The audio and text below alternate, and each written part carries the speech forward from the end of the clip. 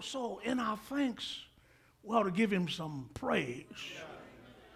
Yeah, 1 Chronicles 16:9 says, sing to him, sing praise to him, tell of all his wonderful acts.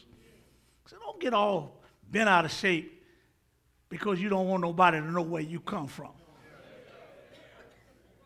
I get a joy out of telling folks where I come from. I ain't always been no preacher.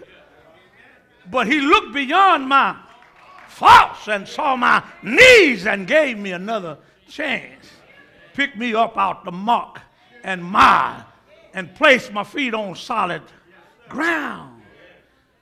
Come on, talk to me here. All of us in here ex something. Come on, talk to me. And an ex whatever is just an ex. We can say that's one of a credenza of the Bible. This credenza is a term in music. When the composer and the conductor wants the music to gradually get louder and louder and louder. The scripture is saying that we should sing praises to God for all of his wondrous works. Look what he's done. He brought us a mighty long way. Praise him for his goodness. Praise him for his mercy. Praise him for his grace. Praise him for his omnipotence. Praise him for his omniscience. Praise him for his omnipresence. Praise him because he's just been good. We also have the phrase of God in our spiritual warfare arsenal. See, the original Hebrew words for praise are hala and yada. Come on, talk to me here. Hala means to show or to boast or to celebrate and glory in him. Listen, I can glory in him. I don't need you to glory in him. Sometimes I'm riding in my car, Frank, and I just got to stop because tears is rolling down my cheek. They're not tears of sorrow. They're tears of joy. Look where he brought me from. Can I just share something with you? Every now and then I just reminisce from where he brought me from. See, you didn't pick no cotton, I did. I whooped the almond trees. Come on, talk to me. I picked plums for $10 a day with a 25-foot ladder and a bucket on DiGiorgio Farms and had to catch a bus and ride an hour to get to where I had to work. And then when I got off in the evening, had to ride an hour back to my house. But making $60 a week, you ain't heard what I'm saying. I didn't deserve where he put me, but look what the Lord. Y'all ain't gonna help me here. And you mean to tell me I can't praise him? Watch this, watch this. I got 35 grandchildren, 13 great-grandchildren. Didn't think I'd see Eric's children. Now they going out to the homecoming. Looked at my little grandson. He was sharp as a tick.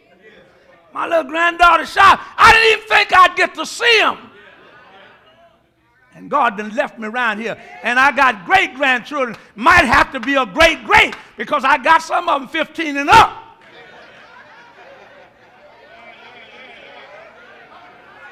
I'm just waiting on them to call me and tell me, you're great-great. You ain't hearing what I'm saying. But I thank God because he didn't have to leave me here. He didn't have to let me stay around. I'm not going to come in here and be hush-hush. Ow!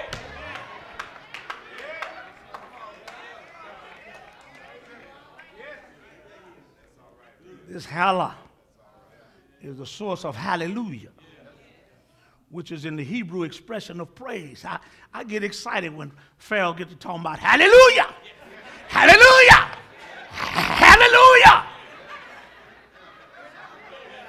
Some of y'all need to be saying hallelujah, hallelujah, praise the Lord. Sitting up in here.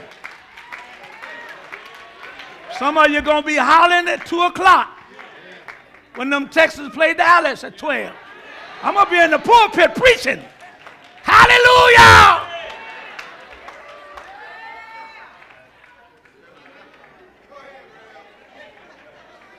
And then yada, which means to give thanks and praise.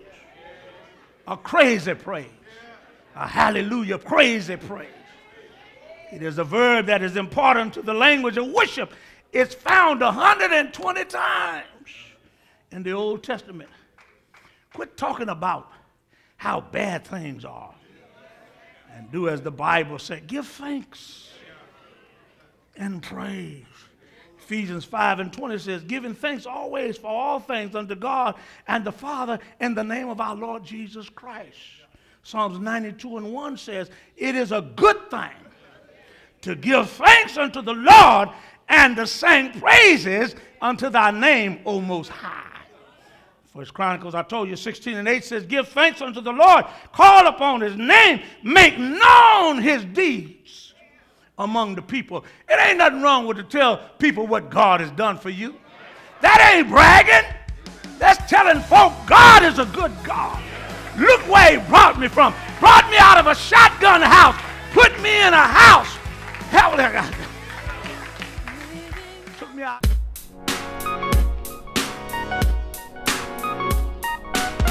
Come worship with us every Sunday morning at 8:30 a.m. at our North Campus and 12 noon at our South Campus.